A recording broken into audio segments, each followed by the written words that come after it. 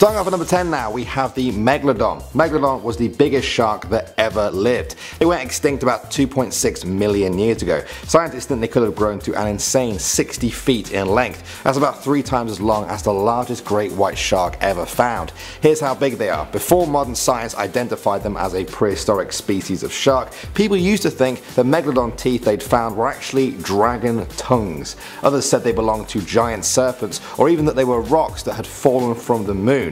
Just think how big and scary you'd have to be for people to think that your teeth belonged to dragons or outer space. It used to feed on prehistoric whales, and unlike modern sharks, which go for the soft underbelly of their prey, Megalodon just went for the whole thing. They would bite down on the whale's chest with some 41,000 pounds of force, the strongest ever recorded, and simply crush the whale's chest cavity and organs. They didn't stand a chance, and unless you're an even bigger whale watching this video, you probably wouldn't either.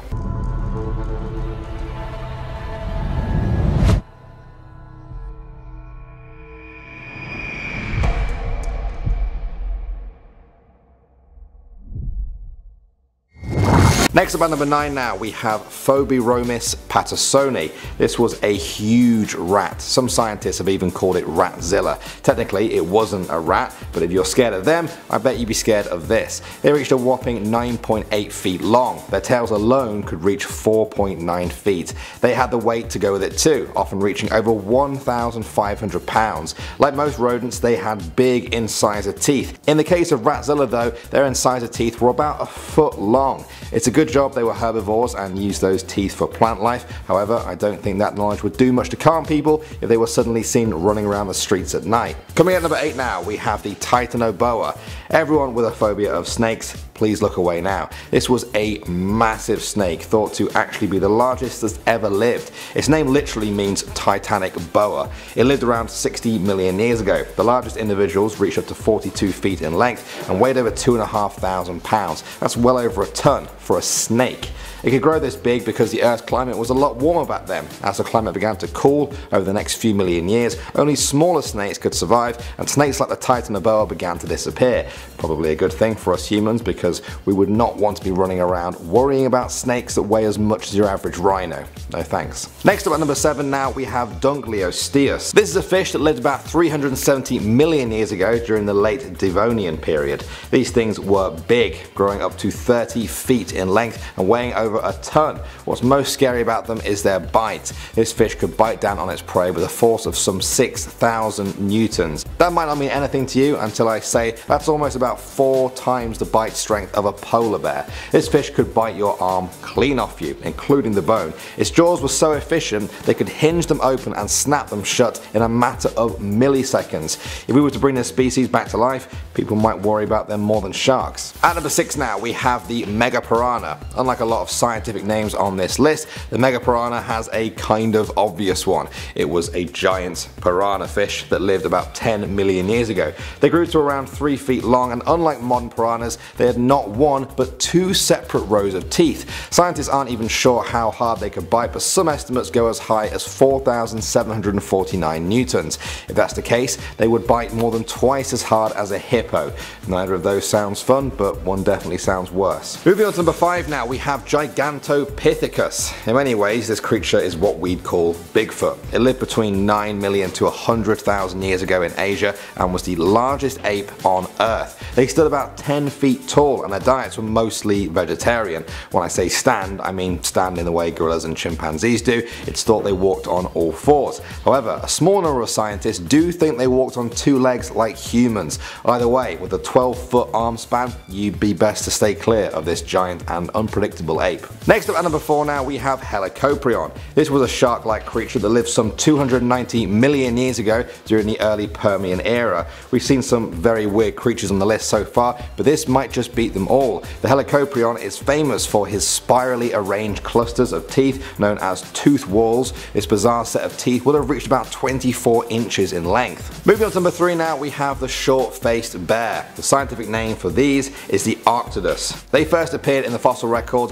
1.8 million years ago and seemed to survive all the way up until just 11,000 years ago. So a pretty close call for us modern humans. One specimen found weighed 2,110 pounds. They stood up to 12 feet tall on their hind legs, about twice the height of the average human male. Their vertical arm reach extended up to a further 14 feet. I could keep giving you guys stats on just how monstrous these bears were. Between those ones and the pictures you're seeing now, I think you get the idea. They were 50% larger than the biggest polar bears in recorded history. Scientists estimate they needed a whopping 35 pounds of meat a day just to survive. If we brought them back from extinction, I'm sure they wouldn't mind human meat being a part of that. Next up at number 2 now, we have the Meganeura. Dragonflies are nice, right? They're pretty cool looking creatures you find fluttering around ponds and rivers. They're a little bit freaky if they land on you, but you know, hey, at least they're small. Not Meganeura though. This massive dragonfly-like creature lived about 300 million years ago during the Carboniferous period. Its wingspan could reach up to 30 inches, making this thing about the size of a 6-month-old baby. Don't ask me why I'm using a baby as a reference, it's just the best comparison I could find. They reach this size because insects need more oxygen the bigger they are. Back then, the oxygen levels in the atmosphere were higher than the current 20% we have today. This allowed insects, including Meganeura, to grow insanely big. You wouldn't need your hand to bat this thing away, more like a baseball bat. And finally at number 1 now we have Deinosuchus. This is an extinct relation of the modern alligator that lived some 80 to 73 million years ago. That means it was alive at the same time as T-Rex. In fact, it's thought these two actually fought it out back then. They are thought to have been up to 33 feet in length and have weighed as much as 5 tons. It looks like the T-Rex might not have been much of a match for this oversized alligator. There have actually been T-Rex fossils found with massive Deinosuchus bites found in them. Perhaps they were just defending their territories from T-Rexes, or perhaps they saw them as food. Either way, they definitely were not scared of T-Rexes, and so they definitely wouldn't be scared of us. I get the feeling if we brought them back from extinction, that might be where we're heading next. Starting off at number 10 now, we have Spinosaurus. Let me start by asking you guys a question. What's the largest carnivorous dinosaur of all time? Surely it's the T-Rex, right? They've always been portrayed as the top dogs. Their name literally translates to Tyrant Lizard King. I was surprised to learn that it's actually the Spinosaurus, perhaps the largest known carnivorous dinosaur of all time. It lived about 100 million years ago. Estimates put the length of these things about 60 feet while weighing as much as 23 tons. That's 3.5 times as much as the T-Rex. If its sheer size wasn't scary enough, you might have guessed from its name that it also had very big spines. They fanned out across its back and formed what is usually referred to as its sail. What scientists aren't sure about is if the spines were covered in fat and looked kind of like a huge camel hump thing, a camel the size of a small building.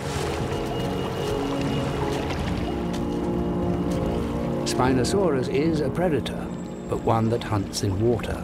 It's Ichthyophagous, a fish eater.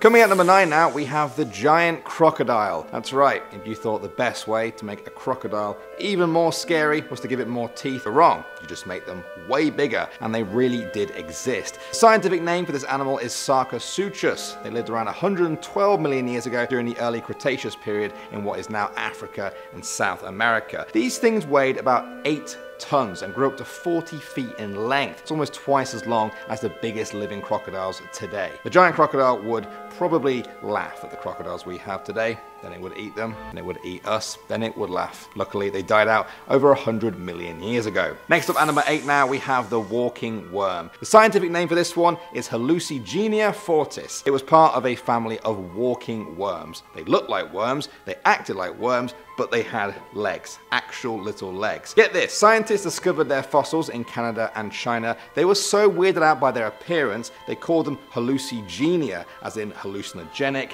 like hallucinogenic drugs. These things are so weird looking, the scientists basically thought they were tripping out. That's what I'm taking from that story. I'm thinking if normal worms usually creep people out a bit, then a big walking one that looks like it came from a Harry Potter book might be a little bit too much. Moving on to number 7 now, we have Androsarchus. Think of a big scary mammal. A lion, a tiger, maybe a bear.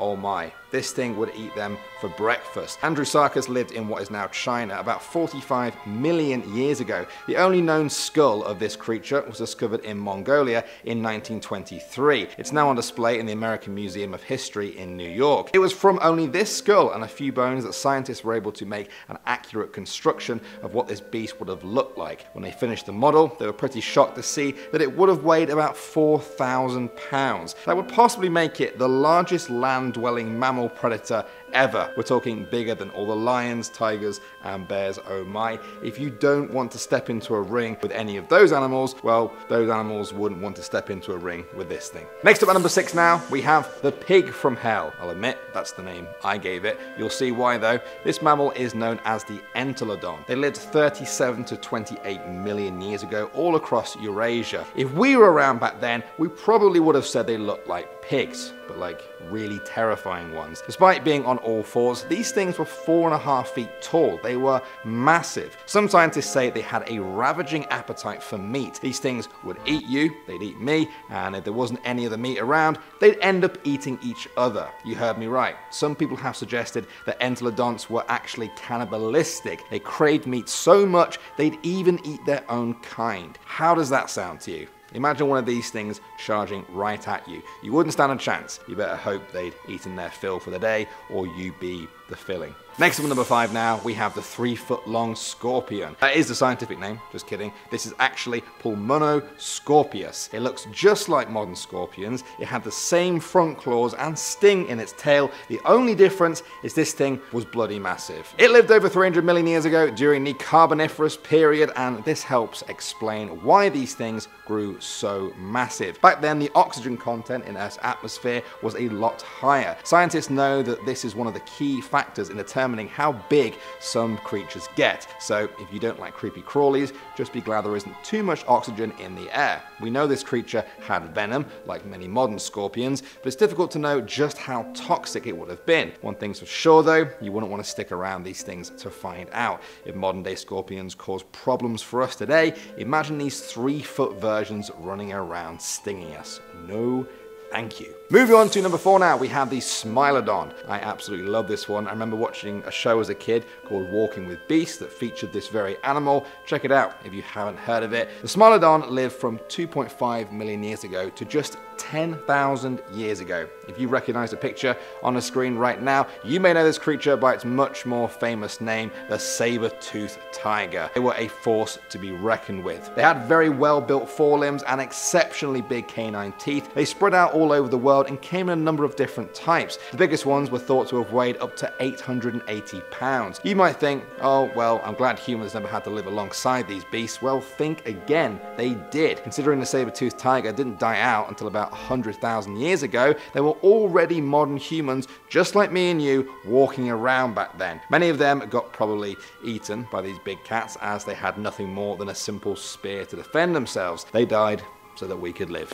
I vote that we don't bring them back. Next up at number 3 now, we have the terror bird. That's the nickname given to Phorus racidae, and I think the nickname suits it very well. They were the largest species of apex predators in South America for about 60 million years, starting 62 million years ago. That's a very, very long time. You can't even picture how long these things were the top dogs for. They were huge, standing up to 9.8 feet tall. They were flightless birds too. That's quite strange to think about. We usually think of flightless birds as quite harmless. Dodos and penguins. Maybe ostriches could give you a good slash, but generally speaking, it's the flying hawks and things that are the scariest. This creature will make you think twice though. The terror birds were big. They weighed up to ½ a ton. Okay, so maybe that means you can outrun them. Oh no. Probably not. It's thought they could actually run as fast as a cheetah. That's about 75 miles an hour. If you see a terror bird and the terror bird sees you,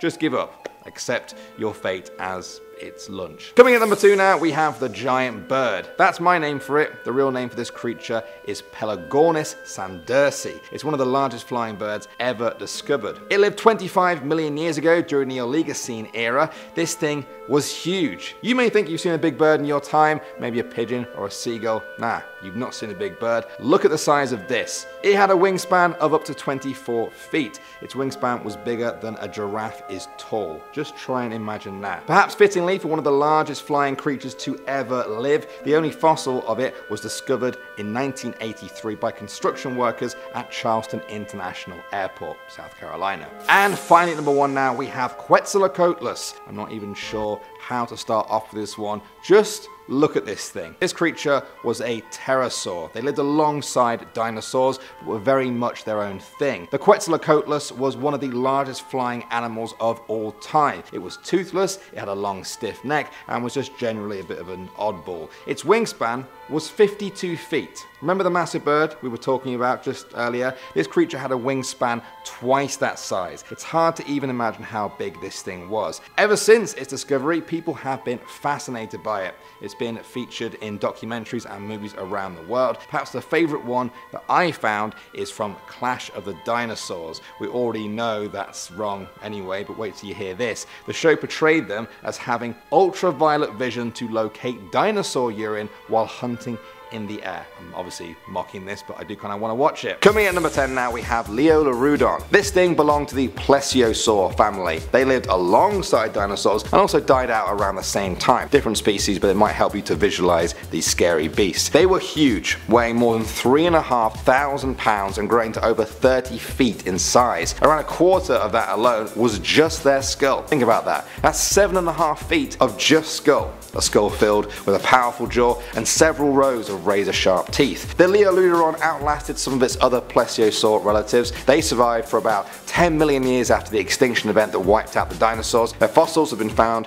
mainly in Europe, in places like France and England. That's right, I'm from the same place as Leolorudon. I'm trying to feel pride here, but it's not coming. Next up at number 9 now, we have Gorgonops. This is an extinct therospid that lived about 260 million years ago. That is such a long time ago. The T-Rex dinosaur lived closer to modern day, right now, than to when the Gorgonops lived, by about 130 million years. This ancient creature was doing its thing before dinosaurs were even the top predators on the planet. It was actually the Gorgonops that were the top predators themselves. They grew up to 2 meters in length from nose to tail and seemed to have dominated southern Africa. They needed their huge sharp canine teeth to pierce through the hides of the big herbivores that were around at the time. Relative to its size, Gorgonops had a deep skull which had a triangular profile when viewed from above. And let's talk about those teeth again. The 12cm teeth were so long they protruded beyond the lower jaw. Of course, big scary fangs like this needed protection, and so the jaw grew to be thicker at the front and the rear. Next up at number 8 now, we have the Megatherium. Sloths are cute, right?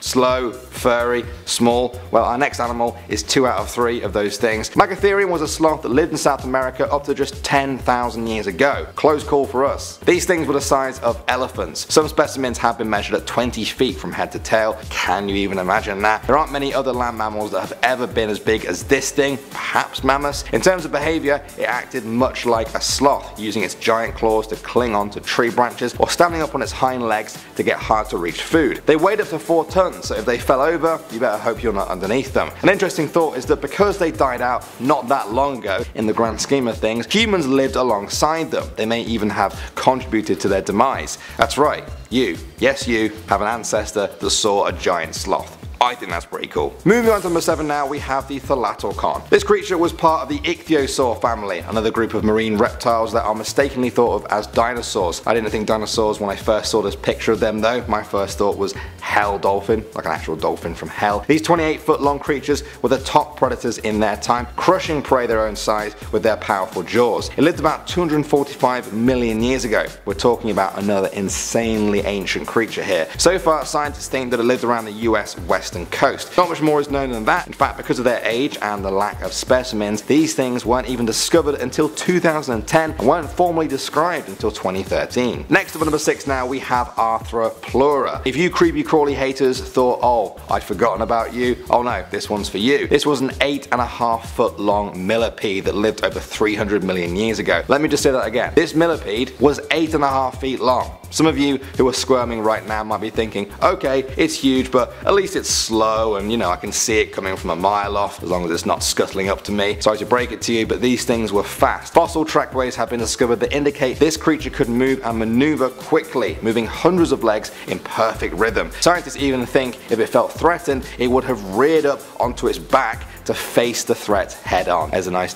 bedtime image for you. Moving on to number 5 now, we have the Daeodon. This thing was the mother of all pigs. This was a pig that was the same size as a rhino. I really don't know how to sell this one to you other than that. It was a rhino pig. Daeodon lived from 29 to 19 million years ago, and its fossils have been found throughout the US. Adults had skulls about 3 feet long, and they stood about 5.8 feet tall at the shoulders. If you like the sound of Daeodon's name, you're gonna love its translation. It literally means hostile, destructive teeth. That's a pretty fair name, especially based on the pictures you can see now. It used to be called Terrible Pig, but when people realized just how hostile and destructive the teeth were, a name change was in order. Coming in at number 4 now, we have Estamenosuchus. That took me just once to get right, I think. This creature's name means crowned crocodile. It lived around 267 million years ago, and again, its name suits it. The creature had protruding horns coming from its head, not actually dissimilar to the antlers of a moose. They reached a body length of more than 10 feet and had massive skulls over 2 feet long. I know I said the name suited them,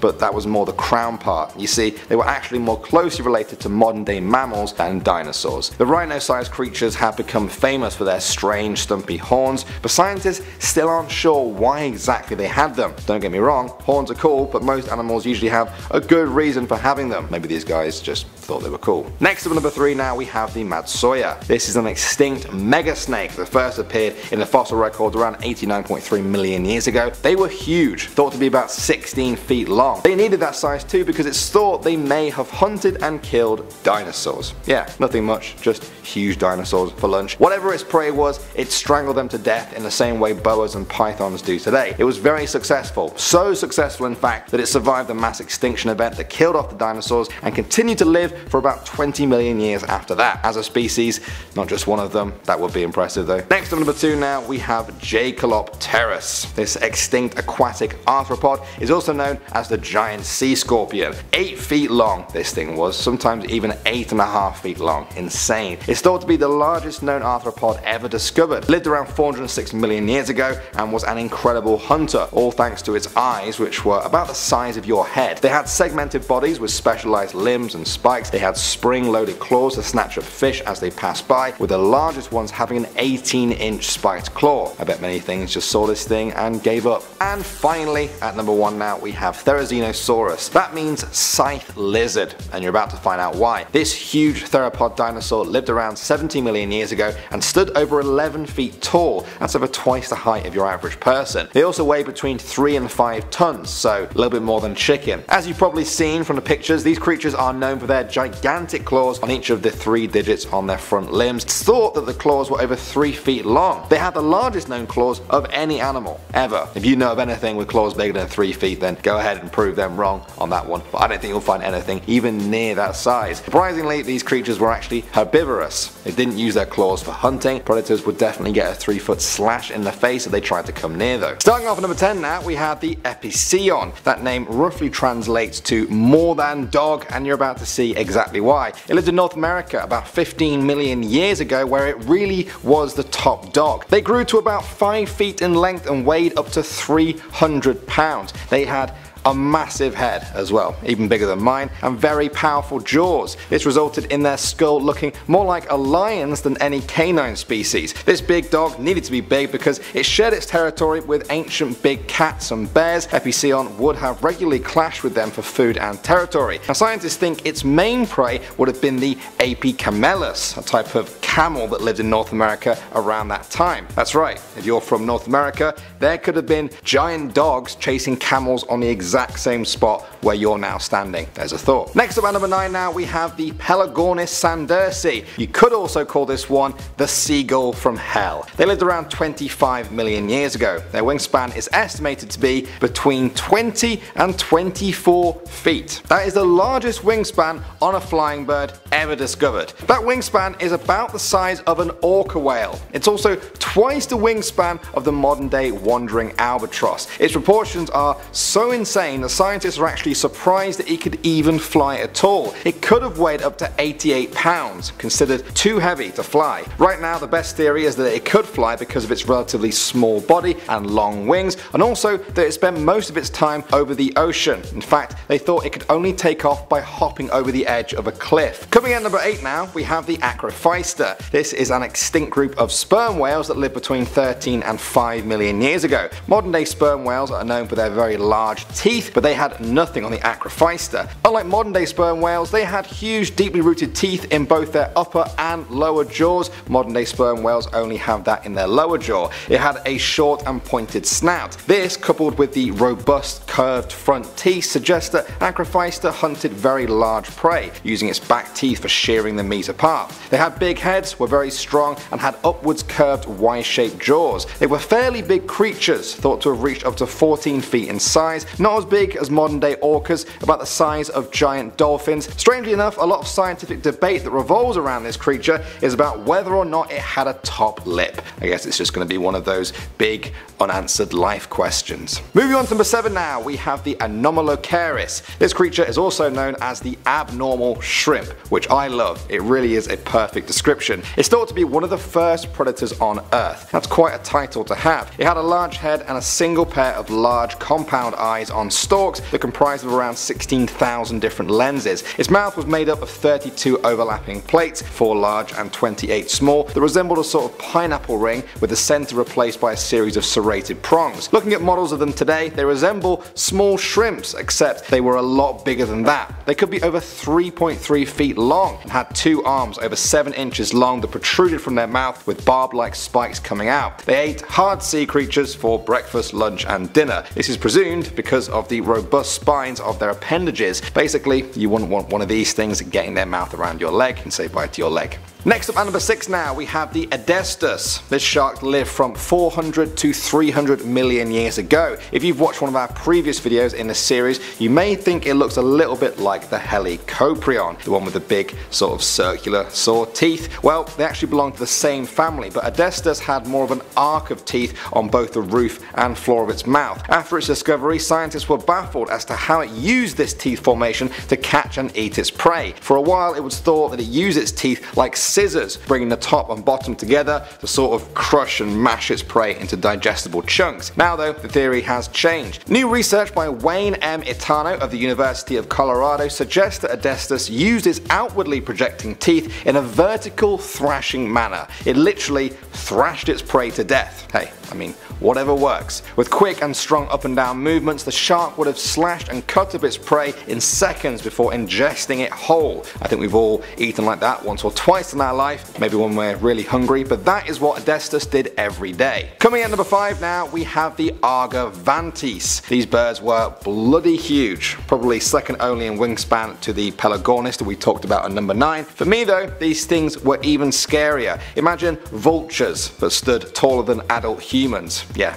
now you're starting to get it. They lived between 9 and 6.8 million years ago and had territories of up to 200 square miles. They would fly these incredible distances looking for food. Now because of its huge size, it's thought that this bird may have actually been unsuited to hunting its own prey and instead lived as a scavenger, taking kills from other carnivores. Just like our giant seagull friends from earlier in the video, scientists have been trying to figure out how this bird was able to fly, as it seems to break the known laws of bird flight, physically speaking. Of course, I'm not saying there are actual laws about birds flying. Skeletal evidence suggests that its breast muscles were not powerful enough for wing flapping for extended periods of time, and that it may have relied on mountain slopes or headwinds to even take off. Moving on to number 4 now, we have the Atacopus. This is an extinct species of arachnids that lived around 390 million years ago. All of you arachnophobes may be glad that it's extinct when you hear about it. It resembled modern day spiders except for the fact that it had a tail.